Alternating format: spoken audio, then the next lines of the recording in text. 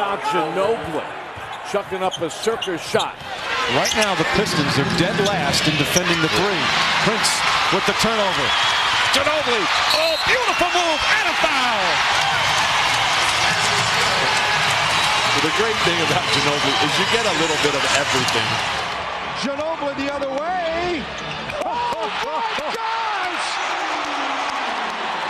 How did he do that? To Ginobili, cutting to the hole, puts it up and in! Man, it just he's able to turn his body, hit the. You got to give so much credit to the defense. And Ginobili, lots of contact, puts it up. Oh, he puts it in at half court.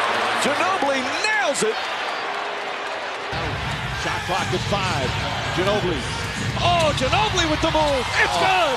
Manu Ginobili puts the Spurs up by 3. Behind his back, reverse spin. And then Ginobili, this play is as great a play as I have ever seen. Why Popovich love.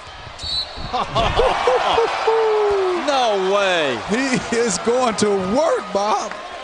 Wow. Ginobili with his back to the basket, fouled by Josh Smith. Waiters has to go into the paint and recover out. So that's why the ball fake is working. The ball movement is so good. What about that? And one.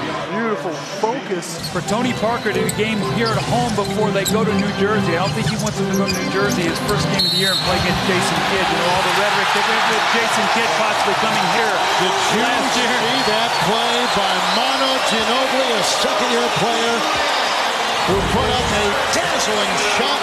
There's a lot of contact. Parker, here's Ginobili. Oh my, what a play by Manu Ginobili. That was spectacular. Watch Ginobili gets hit by Miller. Watch the body control, the contortions, using the spin at the hoop.